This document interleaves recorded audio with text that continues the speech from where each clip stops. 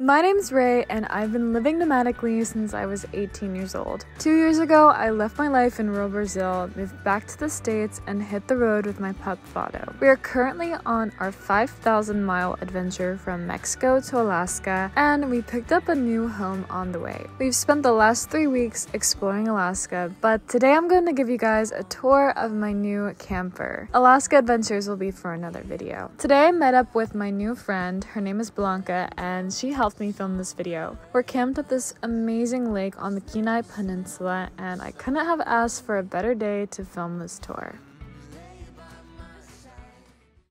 Welcome to my new home. This is my third truck camper this year, but I'm very happy to say that this is my permanent home for the foreseeable future.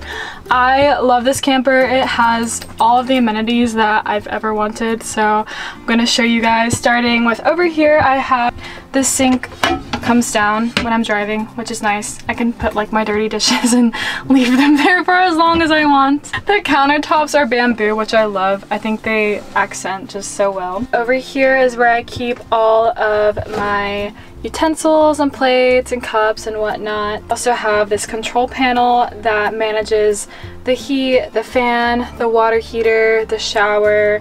I have USB Type-C port over here, also a 12-volt if I need more power to power things. I also have this little panel that controls my interior lights, my exterior lights. I have a ton of exterior lights on the outside of my camper, which is really nice because when I have to get up in the middle of the night and it's dark outside, it's pretty creepy. It feels a lot nicer having these exterior lights that I haven't had in my previous campers. I love like the little details of this camper, like how they have on the canvas these little clips so I can have all of these bungee cords that hold just all of the random things that I might have in this camper. This is probably like the most amazing upgrade that I've gotten with this camper. It's this huge fridge freezer from Truma. It's a 69-liter fridge freezer. 3/4 of it is a fridge, the other part is a freezer, and if I wanted to I could make the whole thing a freezer or the whole thing a fridge, but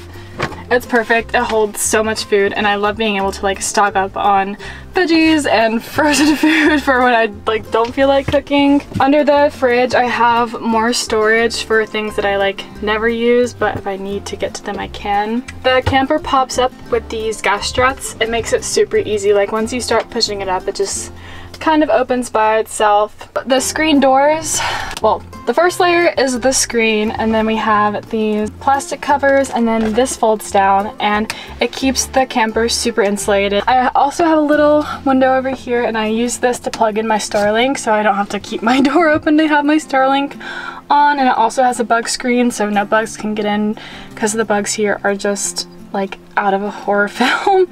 Over here used to be an extra seat, but I took it out because it is just me, myself, and I in here. I didn't need it. I keep my dirty laundry bag and normally my work bag with like my camera and my laptop in it. Underneath this is where I keep all of my food, and yeah, I try to keep stocked up on as much as I can because you never know where you can end up and you don't want to be without food. My fridge is ratchet strapped to my camper so it won't go anywhere as I am off-roading as I do. This table swivels around so I can have it all the way over here if I want, so I can have this as a walk space. I can have it over here, whatever I want. Also under this, I have more storage under this seat, and down there I have more storage. I have a little basket for my spice and my tea and my coffee. This is where I keep all of my cosmetic things. I have a fire alarm and CO2 detector. One thing I love about these interior lights is they dim as much as I want them to, which is really convenient. I can't really take credit for all of these amazing decorations because Blanca is an interior designer and really helped me organize my space here today. I don't know why I never thought about this, but she gave me this pillowcase and it's filled with all of my jackets, which just cleared up so much room in my closet. Let me show you my closet. It is, when I was moving into this camper at the OEV warehouse, they were all laughing at me because my clothes was just not fitting. I ended up leaving I ended up leaving a extra bag of clothes there that they're gonna send to me later on, so. But yeah, all my clothes fits in here. I also have a little bit of clothes in my truck because I have a lot of clothes, as one girl does. This is a full-size bed. The backcountry camper has an option to have a king-size extension. I opted not for that because it was not needed for me and Fado. I have a fan up here, and this window has an emergency exit. And